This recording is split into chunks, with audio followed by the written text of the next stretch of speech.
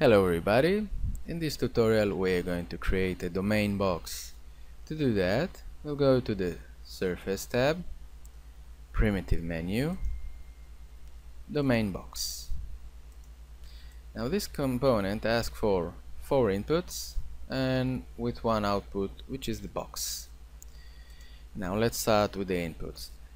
The base means a base plane, by default XY. It will provide us with the justification of the box. Now we can see that we have X, Y and Z, and we saw it before in other box component.